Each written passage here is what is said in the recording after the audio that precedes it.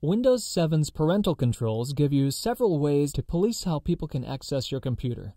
To set up parental controls, open the Start menu and choose Control Panel. Locate the User Accounts and Family Safety section and choose Set up parental controls for any user. A built-in pop-up might come up asking you for permission to continue. Click Continue. Now click the user account you want to restrict. Windows 7 only allows you to add parental controls to one user at a time, so if you have a house full of kids, set aside the necessary time. Turn the parental controls on or off. Now from here, choose the categories you'd like to enforce and set the limits. You can define certain hours when your children will be blocked from using the PC.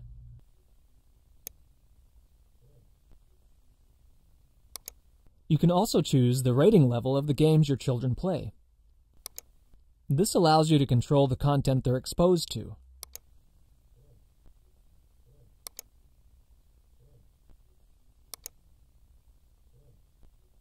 The last option is Allow or Block Programs.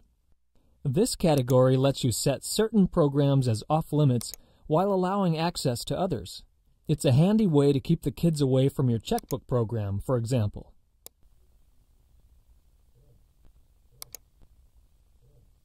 Click OK to exit. With these parental controls in place, you'll be able to breathe a little easier. Windows Vista users should note that the controls in Windows 7 are nowhere near as comprehensive as those in Windows Vista. Windows 7's controls don't let you filter website viewing by categories, nor do they list the websites and programs accessed by your children. Windows 7 parental controls only monitor computer time, game ratings, and block access to chosen programs. If you're interested in more thorough controls, download Microsoft's free Family Safety program from Windows Live Essentials.